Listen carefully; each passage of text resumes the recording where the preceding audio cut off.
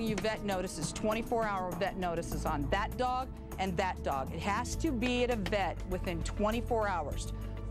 You not only have no water, no shelter type situations, thin dogs that need to go to the vet, but you brought this dog into us yesterday, and that was sheer animal cruelty. That was medical non-treatment, ma'am. That is against the law. Your dog was messed up. I know that. And you did nothing. So basically, by your negligence of not treating that dog, he was brought to our shelter and put to sleep. And that's just the reality of the whole thing. Right now, you're in trouble with the law. Just neglected. Just nobody ever gave him any veterinary care or food. Oh, jeez. Stitch shows the same response to food, and he's even more emaciated than Simone.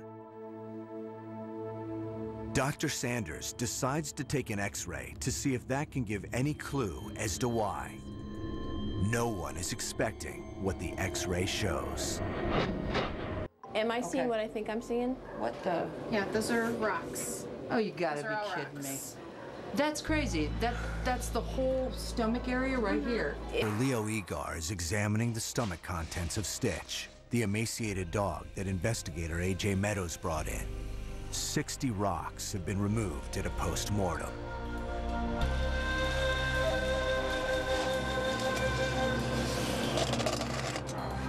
You can imagine the pain this animal was in every time your stomach contracts, grinding these against the stomach wall. Would these pass through eventually, or are they just always going to sit there? When you get to this size, and that size, and that size, no. No.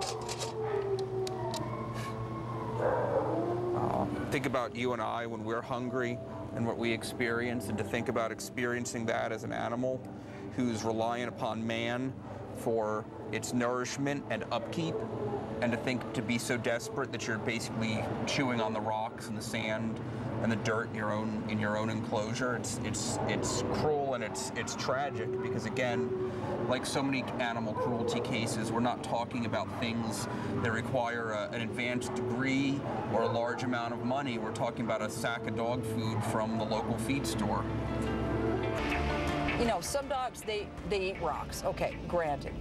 But 60 rocks inside of a dog's stomach and absolutely no food in the rest of the intestine. This dog was starving to death. He was trying to do anything and everything he could do to make himself feel full. This dog had to be humanely put to sleep, but boy, I'll tell you something, he still has a voice, and I'm gonna make sure he's heard.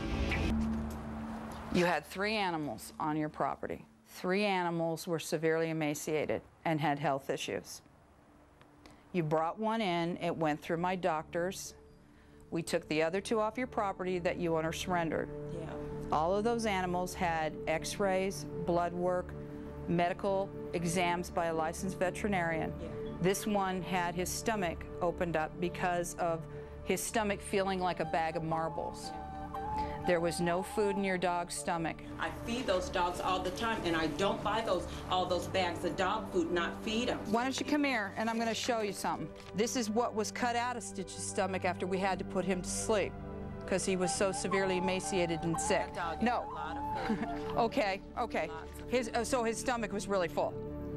Okay. That dog ate a lot of food. Okay. Lots of food. That's what came out of your dog's stomach, ma'am. 60 rocks. That dog played. Not a bit of food was in its intestine. That dog eats a 60 lot of food. rocks. Do you know the only food that was in that dog's stomach was the ID can that I gave him right before we had to put him to sleep because he was so sick. Yeah, he ate a lot of rocks. Those dogs eat a lot of food, and there's no way in hell. You are so amazing. You are so amazing. All the time. How do you stick with your story? Because it's the truth. 60 God is the rocks? witness, and that's the only. Basically, she is still stating that she does not starve her animals. There's no way that dog had 60 rocks in his stomach. He does bite rocks and play with rocks. She's in total denial. She's going to stand here and say anything she can. She's shaking in her boot. It's been 2 months since Arizona Humane Society investigator A.J. Meadows brought in 2 emaciated dogs. Stitch was found to have 60 rocks in his stomach, and had to be humanely euthanized. Thankfully, his companion Simone gained weight in the care of the AHS. The evidence in the case has been passed to the prosecutor, who will decide whether charges should be pursued against the